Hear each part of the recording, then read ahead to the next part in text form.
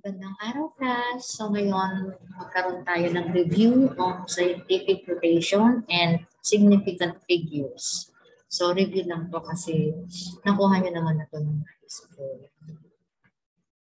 Okay, so a scientific notation is a way of writing very large or very small numbers using the expression c times 10 to the n, where c is greater than or equal to 1 and less than 10. So, using interval notation, it's close interval 1, open interval 10. So, hindi pwede yung 10, yung mas mababa sa 10. Ano yung mas mababa sa 10? Hindi natin alam, no?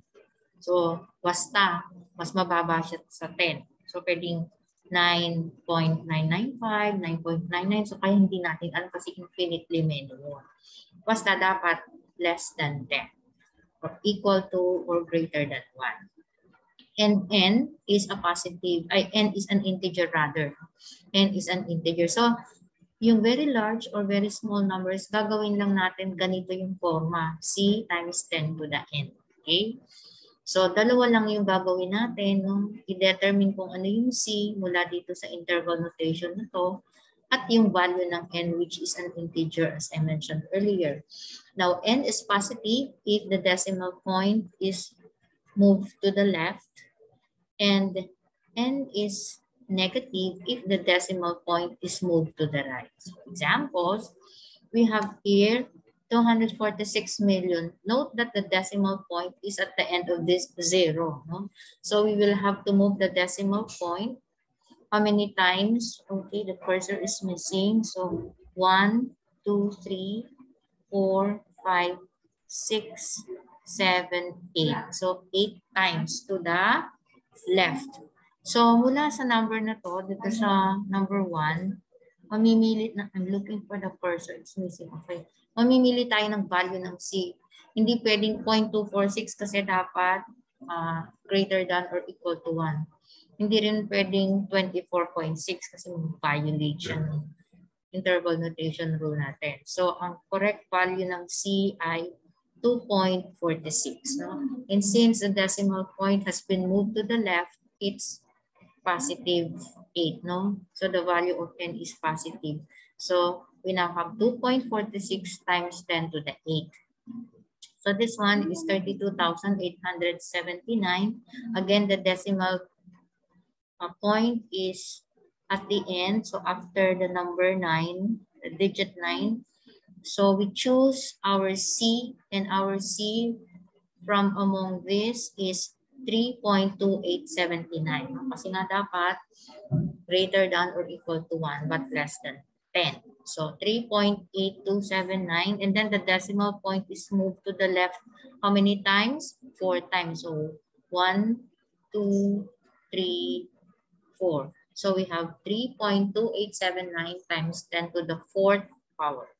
Okay, in this one we have 0.000000147. So again, we get to choose our C. So our C is 1.47. So hindi pwedeng 0.147, hindi rin pwedeng 14.7, hindi pwedeng 147. Bakit? Dapat nandito sa range na ito. Close interval 1, open interval 10. So our C is 1.47, and since we move the decimal point to the right 6 times, so 1, 2, 3, 4, 5, 6. So we have 1.47 times 10 to the negative 6. And then we have this. So again, choosing our C to be 8.023. So we move the decimal point to the right 3 times, 1, 2, 3. So we have 8.023 times 10 to the negative 3. So again, pagka meron tayong very large or very small numbers, pwede natin i-express no, using C times 10 to the n, which is a scientific notation. So ang unang ginagawa ay yung pagpili ng C. Piliin muna yung C, gamitin lang yung rule na to. Close interval 1, open interval 10. Okay? And then, kung i-move sa left, positive yung n. Kung i-move sa right, negative. So, pansinin nyo naman, pag pag i-move mo yung decimal point to the right, yung mga numbers na yun ay less than 1. No? Kaya dapat negative, dapat walang conflict. Okay? So I hope na-review yung scientific notation. And then we go to significant figures. So significant figures are the number of digits in a value or in a measure, no? In an observation. Often a measurement that contribute to the degree of accuracy of the value. So maraming significant figures na mas accurate yun yung sinasabi. So ano yung mga rules sa pagbibilang o sa pag-identify ng number of significant figures? All non-zero numbers are significant. So all non-zero numbers are significant. So in this example, 33.2 has 3 significant figures kasi walang lahat sila ay non-zero. Zeros between 2, number 2 rule, zeros between 2 non-zero digits are significant. So the number 2051 has 4 significant figures because the digit 0 is between 2 non-zero digits 2 and 5. Leading zeros are not significant. So these are zeros in numbers less than 1. So they are just placeholders. No? So for example, the number 0.54, the number 0.54 has only 2 significant figures. Those are the digits 5 and 4. 0 here is just a placeholder. The number 0.0032 also has 2 significant figures, yung 3 at saka 2, because 0.00 are just placeholders. So all the zeros there are leading and they are not significant.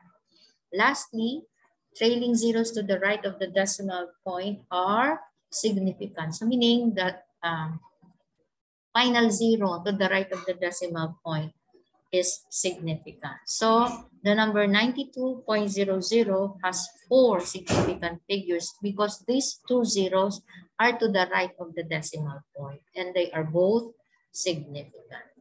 So pagka mag-a-add naman at mag-multiply, mag-divide, no? Take note of the number of significant figures. Sa final answer, ang sinusunod yung pinakamaliit na number of significant figures. So here we have these examples, 1, 2, 3, 4, 5. So all these are non-zero digits. So all of these are significant. So we have 5 significant figures. Number 2, 78.02. The 0 is between 2 non-zero digits. So we have 4 significant figures. For number 3, 1.00, the trailing zeros are zeros to the right of the decimal point and both zeros are significant. So 1.00 has 3 significant figures. This, for number 4, we have 0.008 has only 1 significant figure, which is the number 8, because all zeros here are just placeholders and they are not significant. For number 5, we have 0.00080. This has 2 significant figures, the digits 8 and 0. This 0 is the final digit to the right of the decimal point. This is the decimal point and therefore it is significant. Whereas all the zeros here are just placeholders are insignificant. Okay. So for number 6, we have 3.001. I'm looking for the cursor. It's again missing. So 3.001.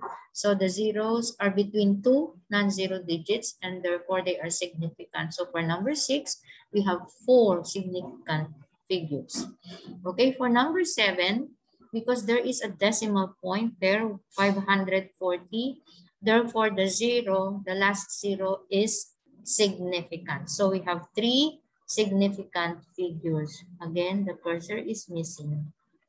And for the last example, 540, since there is no decimal point, 0 here is insignificant. And therefore, we only have 2 significant figures. Okay? I hope that serves as a good review for you for scientific notation and significant figures. Thank you for listening. And till next time, class. Bye for now. Please practice self-love and self-care. Bye for now. See you when I see you.